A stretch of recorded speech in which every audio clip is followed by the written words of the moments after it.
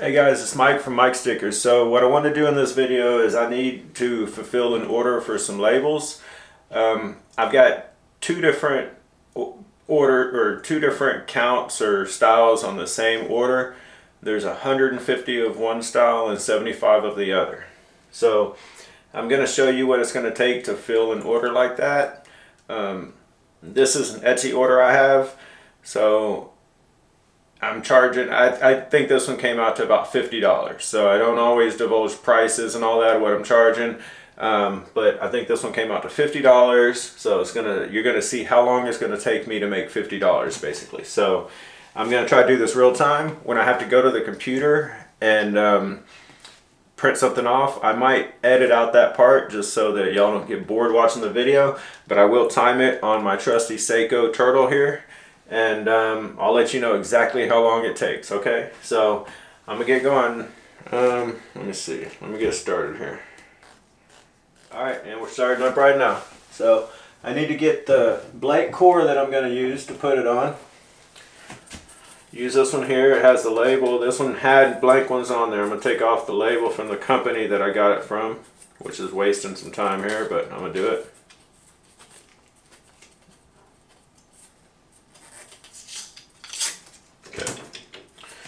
Alright, you can put it on here, but I'm going to move this first. Right now I have it set up to 2.5 inch. I need to put it on 1.5 inch.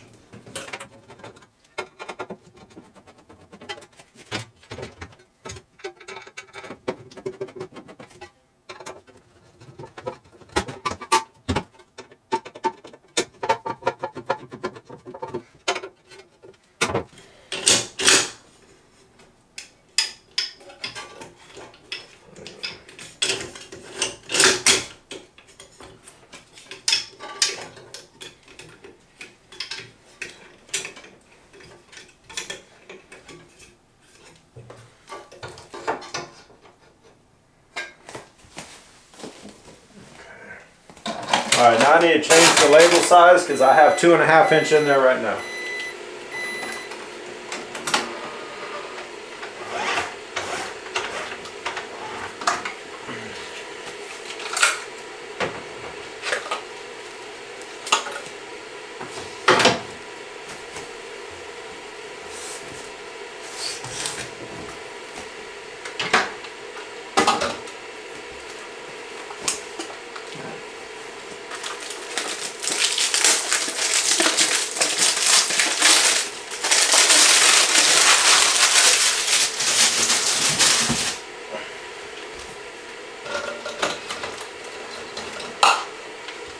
Alright, for these ones I'm just using paper. I don't use BOP on these. It's high gloss paper. These are throwaway labels. They're going to be used just one time and then thrown away. They're not going on products, they're for throwaway items. Now I need to get the sensor lined up.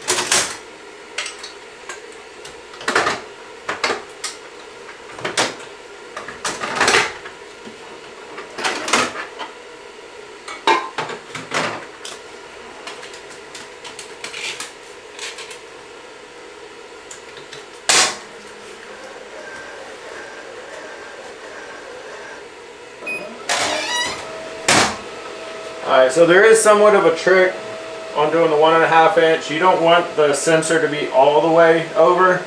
I have it set to the second stop from all the way over. And I find that that's what works good. So I'll test it out and make sure.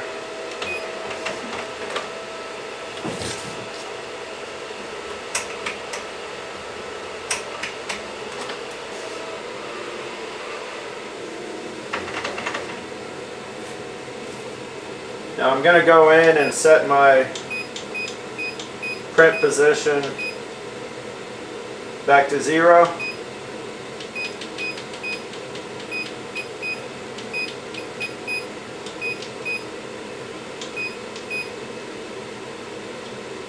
I always like to start at 0 and then figure out where I need it to be at. Alright, now I'm going to run a media detect, a gap detect.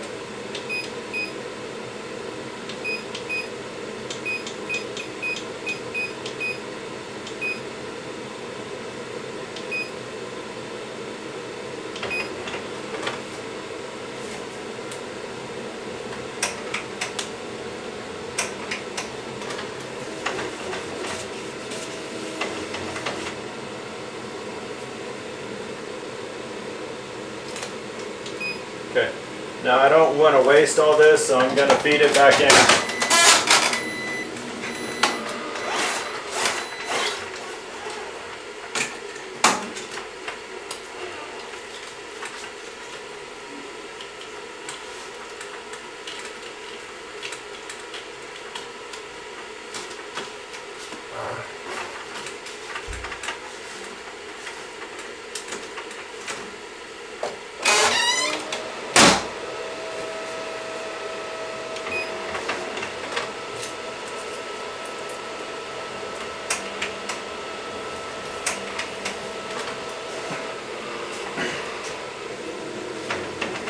Alright, now I'm going to print off some test labels.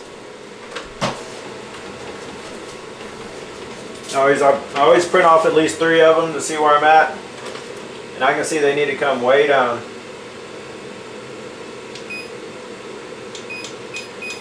Where I had the position at before was probably correct. It was at -1.2, so I'm going to put it back there and just see what that does.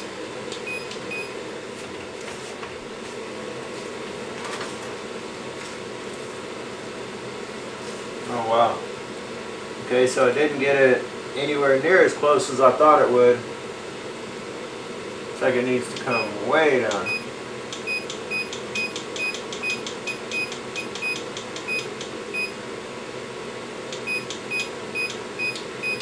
Let's see what that does.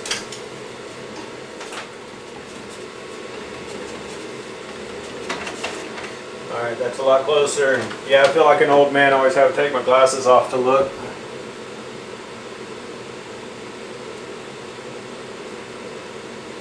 That's pretty good.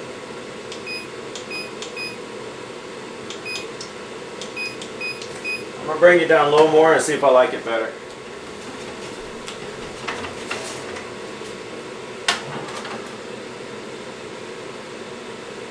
Alright.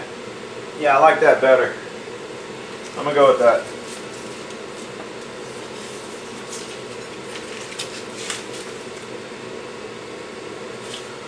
Alright.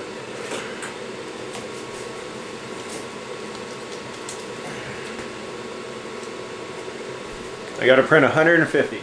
Alright, I set it to print 160 so I can have a few extra.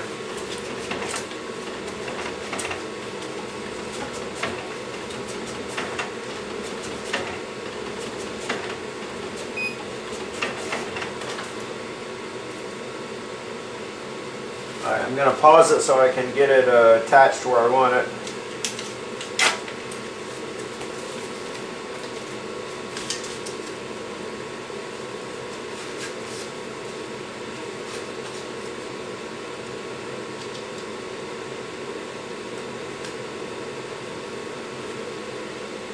Alright, I make sure I have slack in it to unpause it.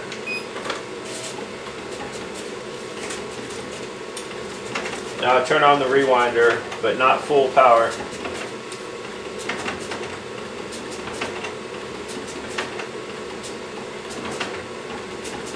And then now you can just walk away. Sometimes you have to adjust this maybe, but actually I'm going to bring it in tighter right now.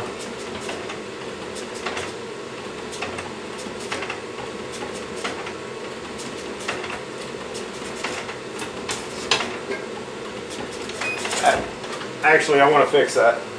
It's not getting on there very tight.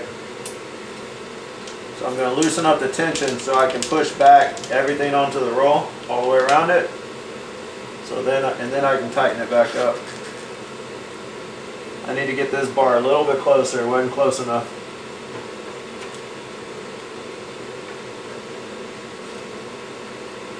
That should be good. Now I gotta have slack in it when I unpause it.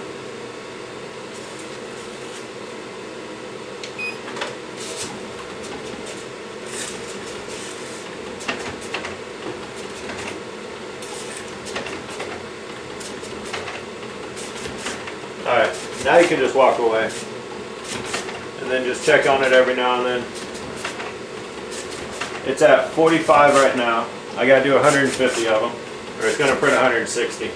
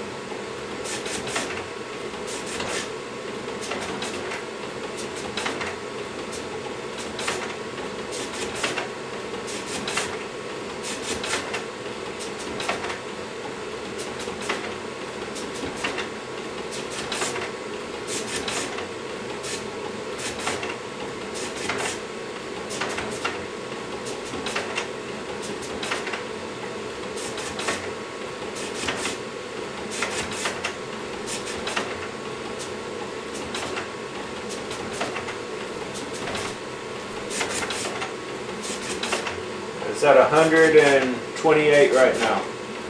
So we're almost done.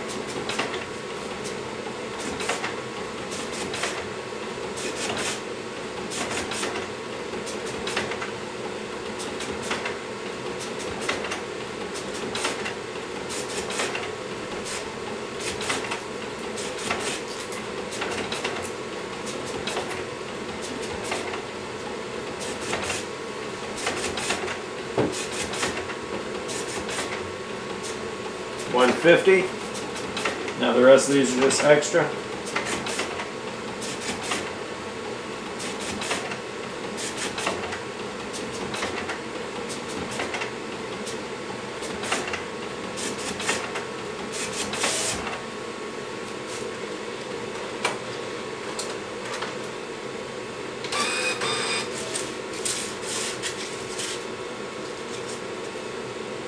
I'm going to put a little piece of tape on it sideways to try to minimize how much the label I mess up in case they want to try to reuse or still use these two labels right here. The reason I make extra is because you mess up a couple of the labels by putting the stickers on or the tape on it.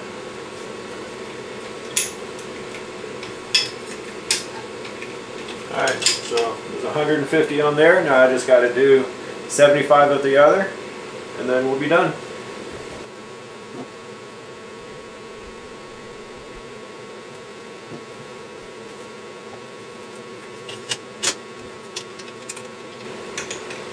Alright, since this is the same roll and we already set the registration or the calibration, we shouldn't have to do much. It depends on how my image is set up in the computer. Alright, so I'm just going to get it set up real quick here.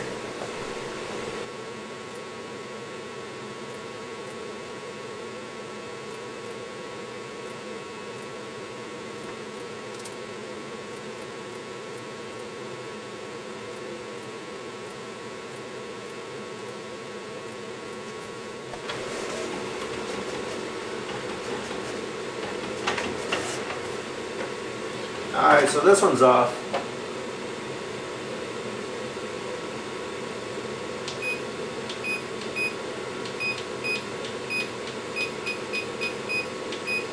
I'm only going to do one direction at a time as far as making the adjustments, because otherwise you get thrown all off. So it's bringing too far down. I moved it just another millimeter up top. And that looks way better. I'm going to move it a little bit to the left now. Let's see what that looks like.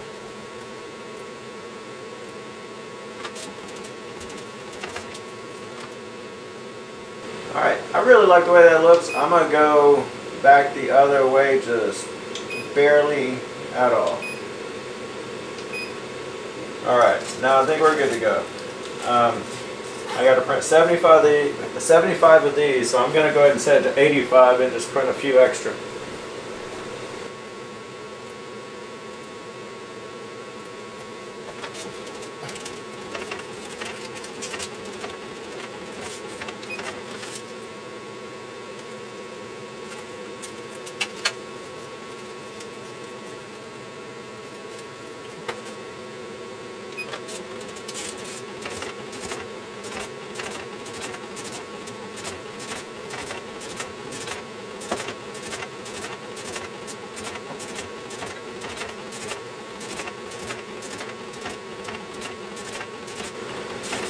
Alright, so that's like 41, 42, so we're at least about halfway there right now.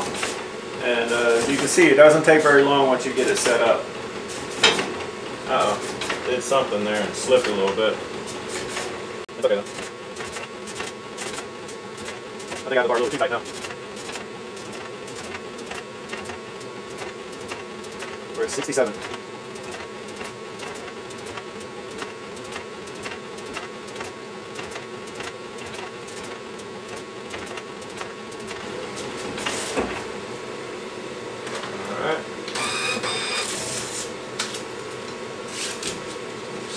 Let that go or it's going to go wild. I'm going to turn it off. A little piece of tape. Tape it down. Alright, so get it off the rewinder and then we're done. So I'm going to say that took us 22 minutes, we'll say. Might have been a little bit less. Let's say 22 minutes. So. And ready to go, just got to package it up now and ship it out. So that took about 22 minutes to make $50. So a little bit of that is the shipping, but still, that's not bad for just 22 minutes.